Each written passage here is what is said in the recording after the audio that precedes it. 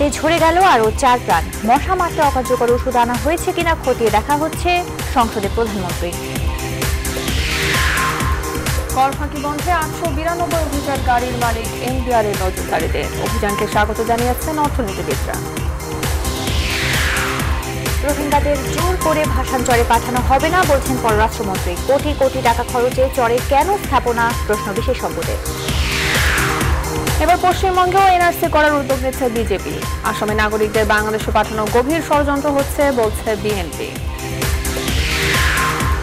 রংপুর উপনির্বাচনে বিএনপির বিদ্রোহী সহ 2 জনের মনোনয়নপত্র বাতিল। বৈধতা পেল আওয়ামী লীগ, জাপা সহ 7 জন।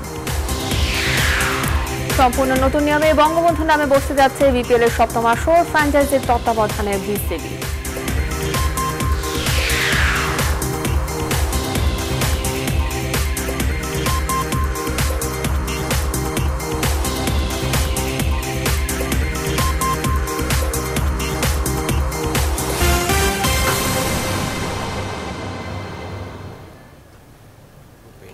জাদুই জান রেইনবো পেইন্টস ছড়ানো জীবনের রং।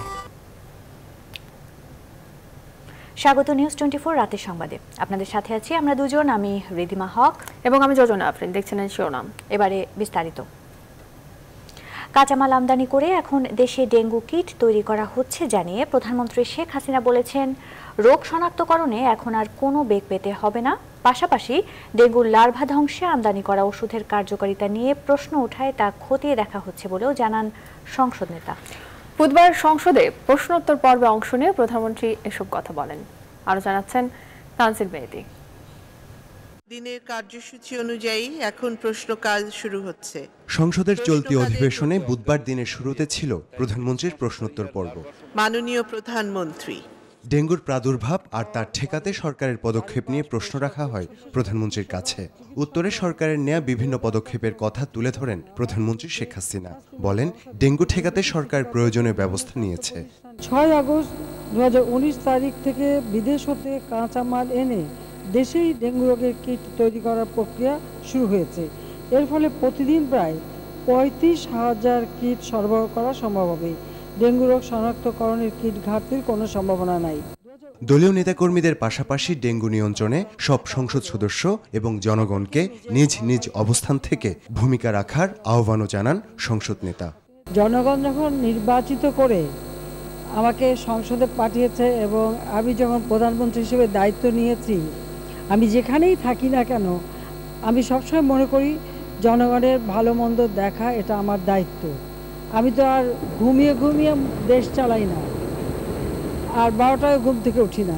আর ওষুধ কেনার ব্যাপারে কারা দায়ী বা ওষুধে সত্যিকার কেন কাজ হয়নি এ ব্যাপারে ইতিমধ্যে তদন্ত করা হচ্ছে এবং সে বিষয়টাও দেখা হচ্ছে। অপর এক প্রশ্নের জবাবে বঙ্গবন্ধুর জন্মশতবার্ষিকী উপলক্ষে ঘোষিত মুজিব বর্ষ উদযাপনে সরকারের গৃহীত পদক্ষেপ সম্পর্কে আলোচনা করেন সরকার প্রধান। জাতির পিতা যে স্বপ্ন নিয়ে দেশ স্বাধীন করেছেন সেই লক্ষ্য পূরণে তিনি কাজ করে যাচ্ছেন বলেও জানান প্রধানমন্ত্রী শেখ হাসিনা। আমার নিজের জন্য আমার কোনো অনুভূতি নেই, আমি দেশের জন্য কতটুকু করতে পারলাম সেটাই। আর বিশ্ব নেতা জাতির পিতাই, আমি না। আমি অন্তত এটুকু বিনয়ের সাথে বলতে চাই। তানজিল মেহেদী, নিউজ 24, ঢাকা। আওয়ামী লীগ প্রতিহিংসার রাজনীতি করলে বিএনপির অস্তিত্ব থাকতো না বলে মন্তব্য করেন প্রধানমন্ত্রী শেখ হাসিনা। বিএনপির সংসদ সদস্য রুমিন ফারহানার এক প্রশ্নের জবাবে প্রধানমন্ত্রী এই মন্তব্য করেন। রুমিন তার প্রশ্নে দেশে বর্তমানে মানুষ হত্যা থেকে মশা মারা সবকিছুতেই প্রধানমন্ত্রীর নির্দেশনা প্রয়োজন হয় দাবি করে এটাকে রাষ্ট্রের অন্য প্রতিষ্ঠান ভেঙে পড়ার ইঙ্গিত করেন। এমন প্রশ্ন অনাকাঙ্ক্ষিত, অসংসদীয় ও অবান্তর বলে অভিহিত করেন প্রধানমন্ত্রী। তিনি বলেন, জাতির পিতার কন্যা হিসেবে জনগণের প্রতি তার দায় দায়িত্ব রয়েছে, সেজন্য দিনরাত পরিশ্রম করে সব প্রতিষ্ঠানকে কার্যকর করার কাজ করে যাচ্ছেন বলেও জানান তিনি। অপর এক প্রশ্নের জবাবে সংসদ নেতা বলেন, ভারতের অভ্যন্তরীণ রাজনীতির কারণে তিস্তা চুক্তি হয়নি। আগামী অক্টোবরে ভারত সফরে বিষয়টি নিয়ে সে দেশের প্রধানমন্ত্রীর সঙ্গে কথা বলবেন বলেও জানান শেখ হাসিনা। রোহিঙ্গা প্রত্যাবাসন না হওয়ার কারণ ব্যাখ্যা করে প্রধানমন্ত্রী বলেন, বাংলাদেশের অব্যাহত কূটনৈতিক প্রচেষ্টা ও আন্তর্জাতিক চাপের মুখে মিয়ানমার দ্রুত সহায়ক পরিবেশ তৈরি করবে এবং রোহিঙ্গাদের ফিরিয়ে নেবে। বুধবার সংসদে এসব প্রশ্ন টেবিলে উত্থাপিত হয়েছে। ডেঙ্গু জ্বরের প্রকোপ নিয়ন্ত্রণ করা সম্ভব, এ লক্ষ্যে আমি যে সকল বিষয়ে নির্দেশনা বাড়ির চারিপাশ ছাদ বাগানকে এডিসের অন্যতম আখড়া বলে মনে করছেন চিকিৎসকরা। তবে নগর বিশ্লেষকরা বলছেন ছাদ বাগান থাকলেই বরং ছাদ পরিষ্কার থাকে, এডিসের লার্ভা জন্মাতে পারে না। এদিকে ছাদ বাগান থেকে অগণিত এডিসের লার্ভা পেয়েছে ঢাকার 2 সিটি কর্পোরেশন। তাই ডেঙ্গু থেকে বাঁচতে ছাদ পরিষ্কার রাখার পরামর্শ বিশেষজ্ঞদের। অন্তরা বিশ্বাসের প্রতিবেদন। আব্দুর রহমানের 5 সদস্যের পরিবার। গত 1 মাস 7 দিনের মধ্যে পরিবারের সবাই ডেঙ্গু আক্রান্ত হয়েছেন। তার স্ত্রী আর বড় মেয়ে বর্তমানে বঙ্গবন্ধু শেখ মুজিব মেডিকেল বিশ্ববিদ্যালয়ের ডেঙ্গু সেলে চিকিৎসা সেবা নিচ্ছেন। তাদের ধারণা পাশের বাড়ির ছাদ বাগান থেকে আসা এডিস মশা কামড়ানোতে তারা সবাই ডেঙ্গু আক্রান্ত হয়েছেন।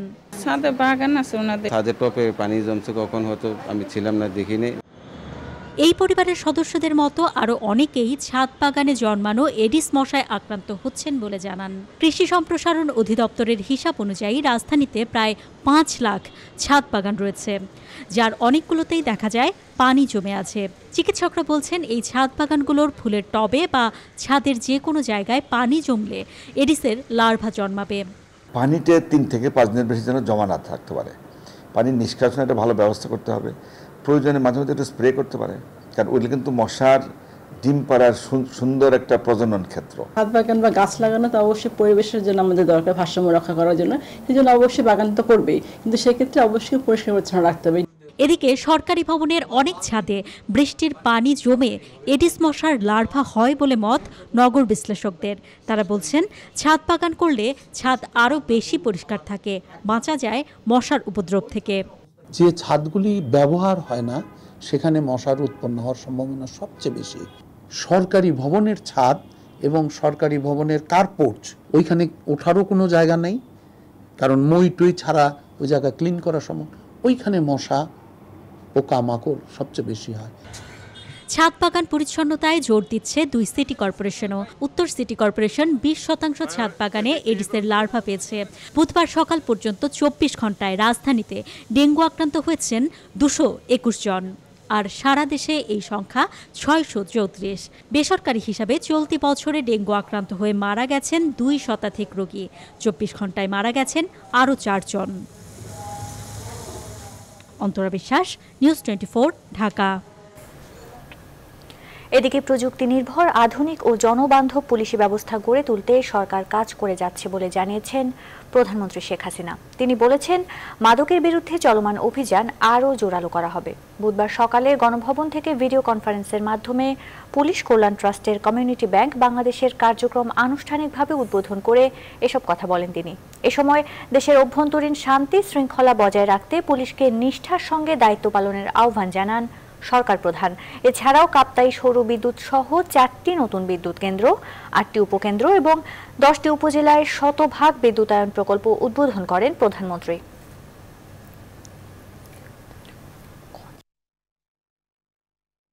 পুলিশ বাহিনীর জন্য দক্ষতা অর্জন করতে পারে সেদিকে লক্ষ্য রেখেই আমরা বিভিন্ন পদক্ষেপ নিচ্ছি এবং আধুনিক প্রযুক্তি শিক্ষারও আমরা ব্যবস্থা নিচ্ছি। আর সন্ত্রাস জঙ্গিবাদ এটা শুধু বাংলাদেশ না, সারা বিশ্বব্যাপী এটা একটা বিরাট সমস্যা। কিন্তু আমি এটুকু বলবো যে আমাদের দেশে পরপর কয়েকটি ঘটনা ঘটলো, সাধারণ মানুষের উপর যেমন আক্রমণ হয়েছে, সেই সাথে সাথে আমাদের পুলিশ বাহিনীর উপরও আক্রমণ হয়েছে। 2013, 2014, 2015 পরপর এই 3টি বছর, তখন দেখা গেছে যে সব থেকে আক্রমণ আসে পুলিশের উপর। মাদকের বিরুদ্ধে অভিযান চলছে এবং মাদকের বিরুদ্ধে অভিযান চলবে এবং মাদকের বিরুদ্ধে অভিযান আরও বেশি বাড়াতে হবে। এই কারণেই যে এই মাদক একটা পরিবারকে ধ্বংস করে দেয়, সমাজকে ধ্বংস করে দেয়। এমনকি মাদকের জন্য ছেলে মাকে মেরে ফেলে, ভাই ভাইকে মেরে ফেলে, বাবাকে মেরে ফেলে। এই ধরনের ঘটনা যাতে না ঘটে, কাজে এর উপর অভিযানটা আমাদের আরও বেশি করে করতে হবে। আপনি কি Pajero, Lexus, Harrier, BMW, Audi কিংবা মার্সিডিজ বেঞ্চ গাড়ির মালিক কিন্তু কর দিচ্ছেন না? তাহলে দ্রুত নির্ধারিত কর পরিশোধ করুন, কারণ রাজস্ব বোর্ড এখন মাঠে নেমেছে আপনাদের খোঁজে। কর ফাঁকি বন্ধে 892টি বিলাসবহুল গাড়ির মালিককে নজরদারির মধ্যে রেখেছে তারা। কর ফাঁকি বন্ধে সংস্থাটির এমন উদ্যোগ চালিয়ে যাওয়ার আহ্বান অর্থনীতিবিদদেরও। দেখুন নাজিয়া কর্নার রিপোর্ট। দক্ষিণ এশিয়ায় তো বটেই, গোটা বিশ্বেই বাংলাদেশের কর জিডিপি হার নিম্নতম পর্যায়ের। বর্তমানে দেশের কর জিডিপির হার মাত্র 10.2%, যা প্রতিবেশী দেশ ভারত তো বটেই, নেপালেরও অর্ধেকের কম। এমনকি যুদ্ধবিধ্বস্ত আফগানিস্তান বা পাকিস্তানের অবস্থাও এদিক থেকে এগিয়ে। তাহলে কি কর সক্ষম মানুষই কম? কিন্তু শুধু ঢাকার রাস্তাতেই যে পরিমাণ বিলাসবহুল গাড়ির উপস্থিতি, তা তো ভিন্ন ইঙ্গিত দেয়। আর তাই জাতীয় রাজস্ব বোর্ড এনবিআরও এখন সজাগ। বিলাসবহুল গাড়ির মালিকদের কর ফাঁকি খুঁজতে খতিয়ে দেখা হচ্ছে তাদের আয়কর ফাইল। এরই মধ্যে বিআরটিএ থেকে 892টি গাড়ির তথ্য নিয়েছে সংস্থাটি। কেউ এরকম লাক্সারিয়াস গাড়ি আগে এনে থাকে এবং সেটাতে ফাঁকি হয়ে থাকে, সেটি যাতে বের করা যায় সে ব্যাপারে আমাদের উদ্যোগ অব্যাহত আছে। কখনো কখনো আছে যে মিস ডিক্লারেশন এবং at the same time senior কর্মকর্তাদের অগোচরে কিছু ঢুকে যায়, তো সেইগুলি যাতে ডিটেক্ট করা যায় সেই ব্যাপারে আমাদের অফিসাররা কাজ করছে এখন। বিশ্লেষকরা বলছেন, কর ফাঁকি বন্ধে এমন উদ্যোগ চলমান রাখা জরুরি। রাজস্ব জিডিপির হার যেটা আছে 10-এর কাছাকাছি, এটাকে অবশ্যই আমাদের 7th 5-year প্ল্যানের শেষ বর্ষে কিন্তু এটাকে 14-তে নিয়ে যাওয়ার কথা ছিল। সুতরাং এনবিআরকে অবশ্যই আরও উদ্যোগ নিতে হবে। কর ফাঁকির ব্যাপারটাকে খুব ভালোভাবে এখানে ধরতে হবে এবং যারা নাকি কর ফাঁকি দিচ্ছেন তাদেরকে আইনের আওতায় নিয়ে আসা। এরই মধ্যে এনবিআর সারা দেশ থেকে নতুন 5 লাখ কর সক্ষম ব্যক্তির তালিকা তৈরি করেছে। নাজিয়া কণা, নিউজ 24, ঢাকা। রোহিঙ্গাদের জোর করে ফেরত পাঠাবে না বাংলাদেশ। তাদেরকে ভাষান্তরে স্থানান্তরের বিষয়েও নতুন কোনো সিদ্ধান্ত নেয়নি সরকার। বুধবার রাজধানীর আগারগাঁওয়ে পিকেএসএফ ভবনে টেকসই উন্নয়ন অভিষ্ট শীর্ষক এক সেমিনার শেষে সাংবাদিকদের প্রশ্নের জবাবে এসব কথা বলেন পররাষ্ট্রমন্ত্রী একে আব্দুল মোমেন। পররাষ্ট্রমন্ত্রী বলেন, রোহিঙ্গারা যেন নিরাপদ বোধ করে এবং নিজ দেশে ফিরে যায় সেই দায়িত্ব মিয়ানমারের। ফেলে আসা বিধ্বস্ত ঘরবাড়ি অপসারণ করে সেখানে তাদের জন্য আশ্রয় কেন্দ্র বানানো হচ্ছে। মিয়ানমারের এমন দাবি প্রসঙ্গে পররাষ্ট্রমন্ত্রী রোহিঙ্গাদের জন্য ঘরবাড়ি বানানোর আগে তাদের ফিরিয়ে নিতে দেশটির সরকারের প্রতি আহ্বান জানান।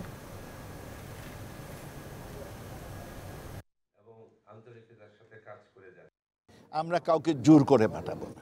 তো তারা যারা তাদের লোকগুলোকে দেশে ফিরে যাওয়ার আপনার কনভিন্স করার দায়িত্ব মায়ানমার সরকারের, সেইখানে তারা ব্যর্থ হচ্ছে। ভাষান্তরে রোহিঙ্গা স্থানান্তরের পরিকল্পনা আপাতত থমকে আছে। কক্সবাজার ছেড়ে কোথাও যেতে রাজি হচ্ছে না রোহিঙ্গারা। ফলে ভাষান্তরে রোহিঙ্গাদের জন্য নির্মাণ করা আবাসন ও নানা স্থাপনা নষ্ট হচ্ছে। দেশি বিদেশি একটি প্রভাবশালী মহল রোহিঙ্গাদের নিজ দেশে ফেরত না যেতে প্রভাবিত করছে বলে অভিযোগ চট্টগ্রাম বিভাগীয় কমিশনারের। প্রত্যাবাসন না হলে কেন কোটি কোটি টাকা খরচ করা হলো তা নিয়ে প্রশ্ন বিশেষজ্ঞদের। নয়ন বড়ুয়া জয়ের তথ্যচিত্রে দেখুন ডেস্ক রিপোর্ট। 2017 সালে মিয়ানমার সেনাবাহিনীর নির্যাতনের শিকার হয়ে বাংলাদেশে আশ্রয় নেয় 10 লাখেরও বেশি রোহিঙ্গা। তাদের প্রত্যাবাসনে 2 দফা পরিকল্পনা এরই মধ্যে ব্যর্থ হয়েছে। সেদেশের সেনাবাহিনীর বর্বরতার ভয়ে নিজ দেশে ফিরতে চান না তারা। এরই মধ্যে সরকার কক্সবাজারকে বাঁচাতে ভাষান্তরে রোহিঙ্গা স্থানান্তরের পরিকল্পনা নেয়। সেখানে নির্মাণ করা হয় রোহিঙ্গাদের জন্য আবাসন, কিন্তু রোহিঙ্গারা সেখানে যেতেও রাজি না। ফলে অব্যবহৃত অবস্থায় পড়ে থেকে নষ্ট হচ্ছে রোহিঙ্গাদের জন্য নির্মিত ঘর ও অন্যান্য স্থাপনা। চট্টগ্রাম বিভাগীয় কমিশনার বলছেন, একটি কুচক্রী মহলের প্ররোচনায় রোহিঙ্গারা কক্সবাজার ক্যাম্প ছেড়ে কোথাও যেতে রাজি হচ্ছে না। সেই ভাষান্তরও কিন্তু তাদেরকে মিসগাইড করে তাদেরকে যেতে দিচ্ছে না। তারা বলতে পারে যে আমরা এখানে অনেক ভালো আছি, আমরা যাতে ওই জায়গাতেও আমরা বেঁচে থাকতে পারি ভালোভাবে। এর বাইরেও তারা অনেকগুলো কন্ডিশন দিয়ে এই বিষয়টাকে জটিল করে তুলেছে। তবে রোহিঙ্গারা যেভাবে ছড়িয়ে পড়ছে, এই ধারা অব্যাহত থাকলে দেশের আইন শৃঙ্খলা পরিস্থিতি আরও অবনতি হবে বলে মনে করছেন নাগরিক সমাজের প্রতিনিধিরা। যদি তারা সারা দেশে ছড়িয়ে ছিটিয়ে পড়ে অপরাধ প্রবণতা বাড়বে এবং তারা বিভিন্ন অপরাধের সাথে যুক্ত হয়ে যাবে। আমার দেশের আইন শৃঙ্খলা পরিস্থিতি যতটুকু আছে এটা আরও ভেঙে পড়বে। সুতরাং এক্ষেত্রে আইন শৃঙ্খলা রক্ষাকারী বাহিনী যারা সেখানে দায়িত্বে আছেন তারা যেন সতর্ক হন এবং কঠোরভাবে তাদের দায়িত্ব পালন করেন। রোহিঙ্গাদের সারা দেশে ছড়িয়ে পড়া ঠেকাতে দ্রুত কক্সবাজার থেকে তাদের সরিয়ে একটি নির্দিষ্ট স্থানে নেওয়া এবং একই সাথে প্রত্যাবাসনে কূটনৈতিক তৎপরতা অব্যাহত রাখার পরামর্শ দিয়েছেন বিশিষ্টজনেরা। সুরজ আহমেদ, নিউজ 24। আসামের পর এবার পশ্চিমবঙ্গেও নাগরিক পঞ্জি করার সিদ্ধান্ত নিয়েছে ক্ষমতাসীন বিজেপি সরকার। আর এই তালিকায় শুধু 2 রাজ্যের নাগরিকরাই নন, ভারতের কেউই বাদ যাবে না বলে জানান কেন্দ্রের প্রভাবশালী মন্ত্রী স্মৃতি ইরানি। আর ইরানের এসব অভিযোগ ভিত্তিহীন উল্লেখ করে তা আমলে নিতে অস্বীকৃতি জানিয়েছেন তৃণমূল নেতারা। এদিকে আসামের নাগরিকপঞ্জি প্রকাশ প্রক্রিয়ার বিরোধিতা করে বৃহস্পতিবার প্রতিবাদ মিছিলের সিদ্ধান্ত নিয়েছে তৃণমূল। মুখ্যমন্ত্রী মমতা বন্দ্যোপাধ্যায়ও সেই মিছিলে যোগ দেওয়ার কথা রয়েছে। দেখুন আসমাতুলের ডেস্ক রিপোর্ট। আসামে গেল 31 আগস্ট নাগরিকপঞ্জি প্রকাশের পর থেকে এর বিরুদ্ধে প্রতিবাদ জানিয়ে আসছেন পশ্চিমবঙ্গের মুখ্যমন্ত্রী মমতা ও তৃণমূল নেতারা। বৃহস্পতিবার এই ইস্যুতে সিথি থেকে শ্যামবাজার পর্যন্ত মিছিল করার কথা রয়েছে তৃণমূলের। ধারণা করা হচ্ছে মমতাও সেই মিছিলে যোগ দেবেন। ইতোমধ্যে জাতীয় নাগরিকপঞ্জির প্রতিবাদে রাজ্যের ব্লকে ব্লকে মিছিল ও সভাও করেছে তৃণমূল। বিধানসভাতেও নাগরিকপঞ্জির বিরুদ্ধে বিরোধী বাম ও কংগ্রেসের সঙ্গে তৃণমূল ঐক্যমত্য প্রকাশ করেও প্রস্তাব পাশ করেছে। আর আসামের হিন্দু যুব ছাত্র পরিষদ তো এই ইস্যুতে কেন্দ্রীয় সরকারকে চ্যালেঞ্জ করেছে। এনআরসিতে শেষ পর্যন্ত নাম না উঠলেও কোনো হিন্দুকে রাষ্ট্রহীন করা যাবে না বলেও কেন্দ্রকে সতর্ক করা হয়। আর এই পরিস্থিতিতে আসামের পর পশ্চিমবঙ্গেও নাগরিকপঞ্জি করা হবে বলে জানান তাঁত ও বস্ত্রসহ মোদী সরকারের নারী ও শিশু উন্নয়ন মন্ত্রণালয়ের দায়িত্বপ্রাপ্ত মন্ত্রী স্মৃতি ইরানি। মোদী সরকারের 100 দিন উপলক্ষে মঙ্গলবার কলকাতায় সাংবাদিকদের এসব কথা জানান ইরানি। জানান ভারতের কোনো নাগরিকই বাদ যাবে না সেই তালিকায়। আর আসামের এনআরসি নিয়ে মমতা দ্বিমুখী আচরণ করছে বলে অভিযোগ করেন তিনি। এদিকে স্মৃতির এসব অভিযোগ নাকচ করেন তৃণমূল নেতারা। বলেন স্মৃতি ইরানি আজ যা বলছেন কাল নিজেই ভুল বলে মেনে নেবেন। তাই তার এসব কথাকে আমলে নিতে নারাজ পশ্চিমবঙ্গের এই রাজনৈতিক দলটি। আসমাতুলি, নিউজ 24। আসাম থেকে সে রাজ্যের নাগরিকদের বাংলাদেশে পাঠানোর জন্য গভীর ষড়যন্ত্র চলছে বলে অভিযোগ করেছেন বিএনপি নেতারা। রাজধানীতে খালেদা জিয়ার মুক্তির দাবিতে আয়োজিত মানববন্ধনে তারা আরও বলেন, বাংলাদেশকে অস্থিতিশীল করার পায়তারা হচ্ছে। খালেদা জিয়ার মুক্তির দাবিতে রাজপথে নামার জন্য বিএনপি প্রস্তুত হচ্ছে বলেও হুঁশিয়ারি দেন বিএনপি নেতারা। দেখুন তৌহিদ শান্তর প্রতিবেদন। দলের চেয়ারপারসন খালেদা জিয়ার মুক্তির দাবি সম্বলিত পোস্টার ব্যানার নিয়ে বুধবার সকালে জাতীয় প্রেস ক্লাবের সামনে মানববন্ধনে দাঁড়ান বিএনপির নেতাকর্মীরা। বেলা 11টায় বক্তব্য শুরু করেন নেতারা। দলের স্থায়ী কমিটির সদস্যরা বলেন, আইনি লড়াই চলছে কিন্তু মুক্তি পাচ্ছেন না খালেদা জিয়া। এজন্য নেতাকর্মীদের রাজপথে নামার আহ্বানও জানান। আমাদেরকে এখন সংঘবদ্ধভাবে ঐক্যবদ্ধভাবে সারা বাংলাদেশে আন্দোলনের পর আমাদের বেছে নিতে হবে, সেজন্য কর্মসূচি দিতে হবে। একমাত্র রাজপথে আন্দোলনের মাধ্যমে বেগম জিয়ার মুক্তি আমরা অর্জন করতে পারি।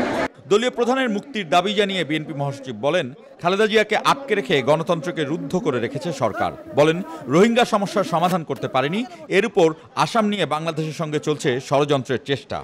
পার্শ্ববর্তী দেশ, আমাদের প্রতিবেশী দেশ, বন্ধু দেশ, তাদের আসাম থেকে আজকে হুমকি দেওয়া হচ্ছে, তাদের মন্ত্রীরা হুমকি দিচ্ছে, তাদের রাজনৈতিক নেতারা হুমকি দিচ্ছে যে বাংলাদেশিরা তাদের প্রবেশ করেছে, তাদেরকে তারা খেলিয়ে বের করে দিয়ে আবার বাংলাদেশে ফেরত পাঠাতে হবে। আমরা পরিষ্কার ভাষায় ঘোষণা করতে চাই, কোন বাংলাদেশি কখনো ভারতে যায় নাই।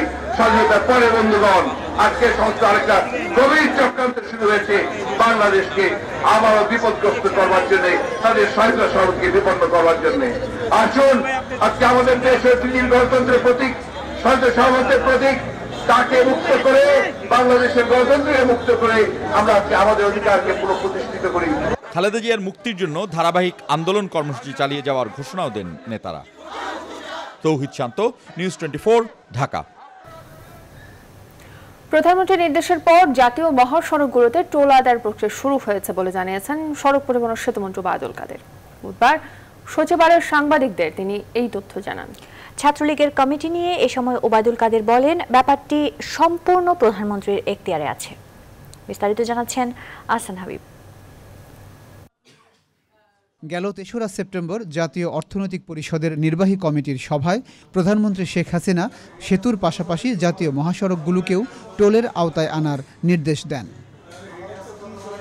প্রধানমন্ত্রী সেই নির্দেশ বাস্তবায়নে এরই মধ্যে কাজ শুরু করেছে সড়ক পরিবহন ও সেতু মন্ত্রণালয়। বুধবার সচিবালয়ে সে কথাই জানালেন মন্ত্রী ওবায়দুল কাদের। 4 লেন, 6 লেন, 8 লেনের সড়ক হবে। সড়ক যারা ব্যবহার করবে, সড়কে তো টোল সব দেশেই টোল দিতে হয়, বাংলাদেশ কেন ব্যতিক্রম থাকবে?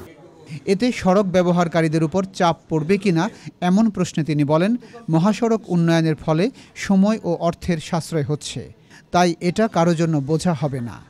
8 ঘন্টা যে রাস্তায় যেতেন সেখানে এখন 3.5 ঘন্টা যাচ্ছেন ঢাকা চিটাগাং। কত সময় আপনি সাশ্রয় করতে পারছেন। কাজে এখানে ক্ষয়ক্ষতির কোনো কারো যে এ কারণে কেউ ক্ষতিগ্রস্ত হবে এর কোনো আশঙ্কা নেই। ছাত্রলীগের কমিটি নিয়ে সাংবাদিকদের প্রশ্নে ওবায়দুল কাদের বলেন, ব্যাপারটি প্রধানমন্ত্রী নিজেই দেখছেন। নির্দেশ অনুযায়ী আমি ঘোষণা করেছিলাম।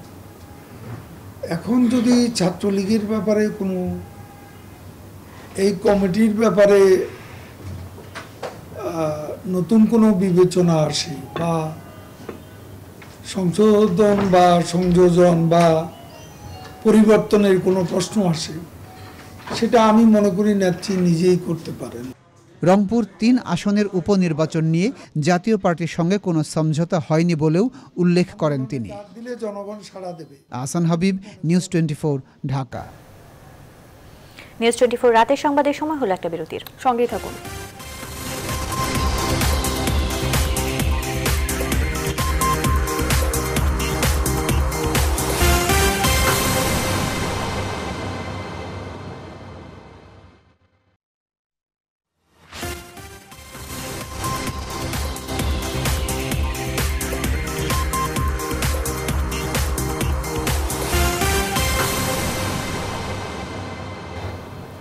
স্বাগত আরো একবার, দেখছেন নিউজ 24 রাতের সংবাদ। রংপুর সদর 3 আসনের উপনির্বাচনে মনোনয়নপত্র যাচাই বাছাই শেষে আওয়ামী লীগ, জাতীয় পার্টি ও বিএনপি সহ 7 প্রার্থীকে বৈধ ঘোষণা করা হয়েছে। ঋণখেলাপি, বিধি অনুযায়ী হলফনামা দাখিল না করা সহ নানা কারণে বিএনপির বিদ্রোহী প্রার্থী সহ 2 জনের মনোনয়নপত্র বাতিল করেছে নির্বাচন কমিশন। যাচাই বাছাই শেষে রংপুর আঞ্চলিক নির্বাচন কার্যালয়ের কনফারেন্স রুমে সংবাদ সম্মেলনে রিটার্নিং কর্মকর্তা জিএম শাহতাবউদ্দিন জানান, আওয়ামী লীগের রেজাউল করিম রাজু, জাতীয় পার্টির রাহগীর আল মাহি সাদ ও বিএনপির রিটা রহমান সহ 7 জনের মনোনয়নপত্র বৈধ ঘোষণা করা হয়েছে। ঋণখেলাপি এবং বিধি অনুযায়ী মনোনয়ন দাখিল না করা সহ কয়েকটি কারণে স্বতন্ত্র প্রার্থী বিএনপির মহানগর সিনিয়র সহ সভাপতি কাউসার জামান বাবলা ও বাংলাদেশ কংগ্রেস পার্টির একরামুল হকের মনোনয়ন বাতিল করা হয়েছে। পরবর্তী 3 দিনের জন্য তারা আপিল করতে পারবেন বলেও জানান রিটার্নিং কর্মকর্তা।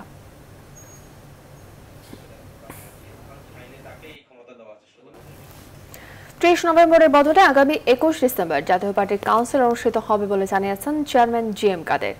বুধবার রাজধানীর ইঞ্জিনিয়ার্স ইনস্টিটিউশনে জাতীয় ছাত্র সমাজ কেন্দ্রীয় সম্মেলন প্রস্তুতি কমিটির সাংগঠনিক সভায় তিনি এই কথা বলেন। জাতীয় পার্টি ভেঙে টুকরো টুকরো হবে না বলেও মন্তব্য করেন জিএম কাদের। করা হয়েছে 30 নভেম্বর 2019 এই তারিখের ডেটটা আমরা ফাঁকা পেয়েছি। ওই ডেটেই আমরা এখন কাউন্সিলের জন্য ওই স্থানটিকে বুকিং দিয়েছি, টাকা পয়সা অ্যাডভান্স করা হয়েছে যতটুকু আমি জানি। ফলে সেই হিসাবে ধরতে গেলে যদি সেইভাবে 21 ডিসেম্বরে আমাদেরকে জাতীয় পার্টির জাতীয় কাউন্সিল করতে হয়, কেন্দ্রীয় কাউন্সিল। রাতে সংবাদে নিচ্ছে আরো একটি বিরতি, ফিরছে কিছুক্ষণের মধ্যে, সাথেই থাকুন।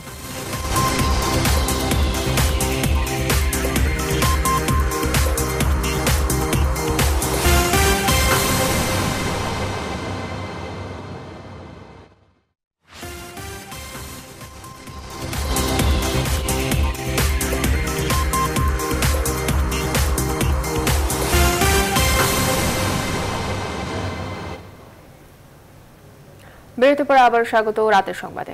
এবারে ফার্স্ট সিকিউরিটি ইসলামী ব্যাংক অর্থ বাণিজ্যের সংবাদ।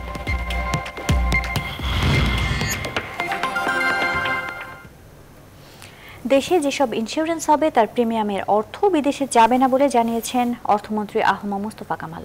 রাজধানীর আগারগাঁওয়ে অর্থ মন্ত্রণালয়ে সাধারণ বীমা কর্পোরেশনের চেক গ্রহণকালে তিনি এই মন্তব্য করেন। এ সময় তিনি ইন্স্যুরেন্স কোম্পানিগুলোকে শতভাগ নিয়ম মেনে চলার পরামর্শ দেন। মন্ত্রী বলেন, কোনো গ্রাহক যাতে টাকা পেতে ভোগান্তিতে না পড়ে সেদিকে নজর দিতে হবে। অনিয়মের অভিযোগ পেলে ছাড় দেয়া হবে না বলেও হুঁশিয়ারি দেন অর্থমন্ত্রী। এ সময় সাধারণ বীমা কোম্পানির পক্ষ থেকে অর্থমন্ত্রীর হাতে 50 কোটি টাকার চেক তুলে দেওয়া হয়।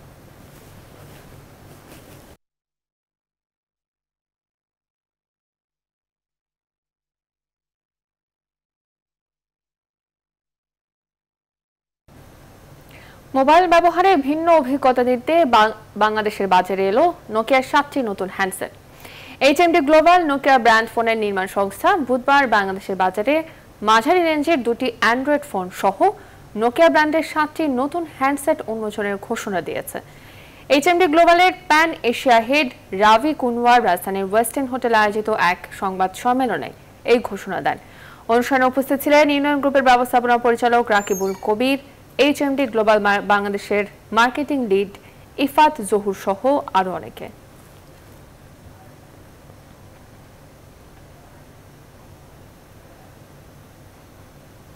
বাংলা লোকসঙ্গীতের নতুন প্রতিভার খোঁজে মাছরাঙা টেলিভিশনে তৃতীয়বারের মতো শুরু হচ্ছে রিয়েলিটি শো ম্যাজিক বাউলিয়ানা। সান ফাউন্ডেশনের উদ্যোগে ও স্কয়ার টয়লেট্রিজের সহায়তায় এবারের আয়োজনে বিচারক হিসেবে দায়িত্ব পালন করবেন সঙ্গীতশিল্পী শফি মণ্ডল, নাশিদ কামাল ও চন্দনা মজুমদার। আজ থেকে শুরু হয়েছে নিবন্ধন কার্যক্রম, চলবে 26 সেপ্টেম্বর পর্যন্ত। অডিশন রাউন্ড থেকে বাছাই করা শিল্পীদের নিয়ে করা হবে গ্রুমিং সেশন। সেখান থেকে বাছাই করা প্রতিযোগীদের নিয়ে শুরু হবে মূল প্রতিযোগিতা। পর্যায়ক্রমে তাদের মধ্য থেকে সেরা 3 শিল্পীকে ম্যাজিক বাউলিয়ানার বিজয়ী হিসেবে ঘোষণা করা হবে। দুপুরে রাজধানীর গুলশানের একটি হোটেলে সংবাদ সম্মেলনের মাধ্যমে এবারের আসরের বিস্তারিত তথ্য জানিয়েছেন আয়োজকরা।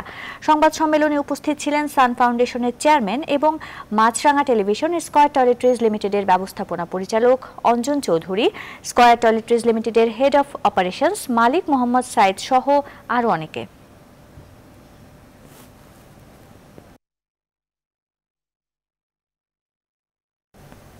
রাতের সংবাদে নিচ্ছে আরো একটি বিরতি, ফিরে আসছি কিছুক্ষণের মধ্যে।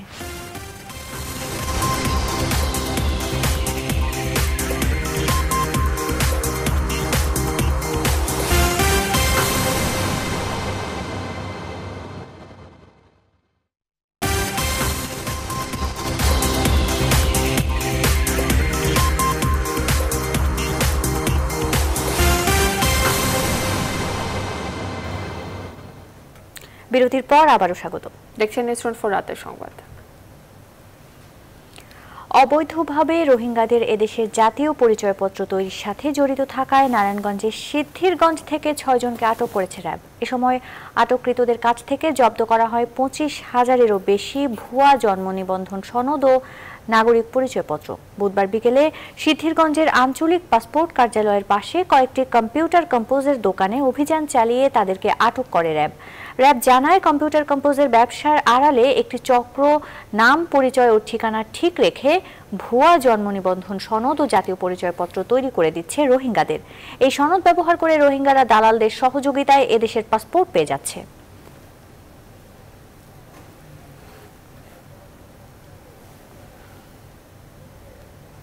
শেষ করব রাতের সংবাদ। তার আগে শিরোনামগুলো জানাবো আর একবার।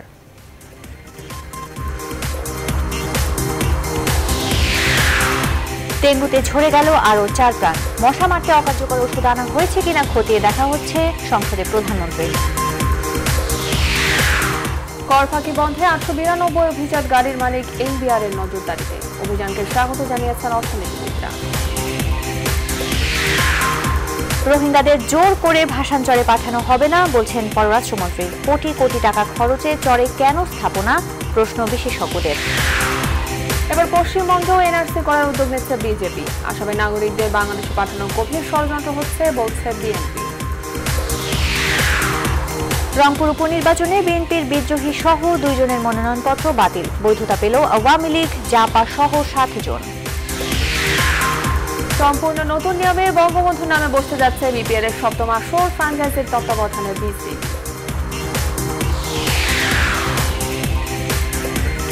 রাতের সংবাদে এই ছিল এখনকার মতো। ধন্যবাদ সবাইকে।